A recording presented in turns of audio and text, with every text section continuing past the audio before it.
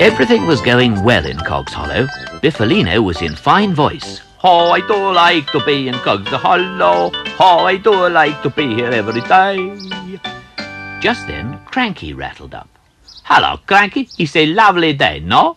No, it's not a lovely day. Tolly's decided she wants a rockery in her garden, and I've got to get the rocks.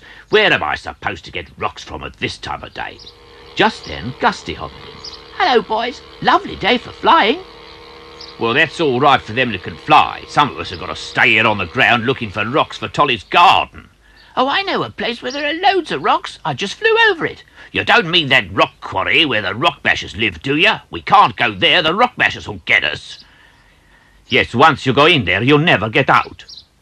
I can get out. I can fly. I'm not scared. How many rocks do you want? No, it's too dangerous. That's what you think. Just watch me. And with that, Gusty shot up into the air and flew off towards the quarry. Oh, dear. I hope nothing happens to him. No, he'll be all right. He can fly. Gusty hovered over the rock quarry, looking for the best rocks. He spotted some that would be just right and swooped down to get them. Oh, these'll do just fine, said Gusty.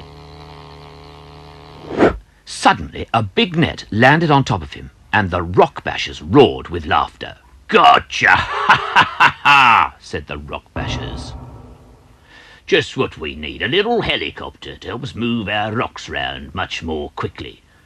Yeah, used to hard work, are we? Ha ha ha ha! Well, I used to work on a carousel, said Gusty nervously.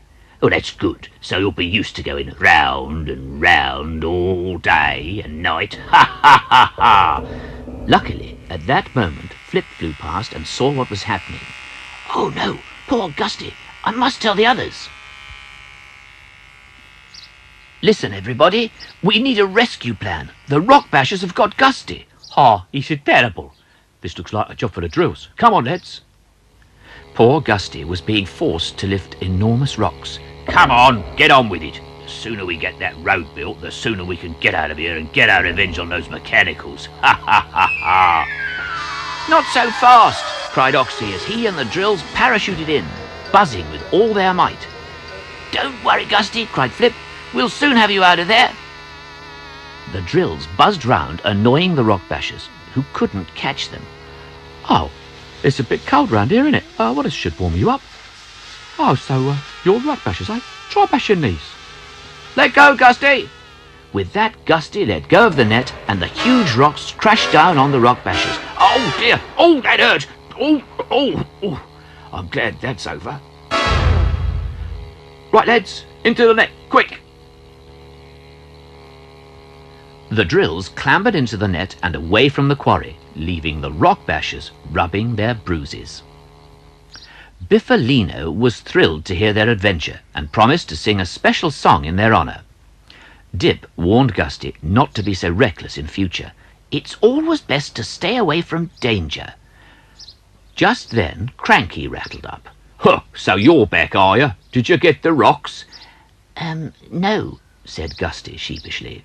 Just as well, said Cranky. She's changed her mind. She wants a flower garden now. A good idea, said Dip.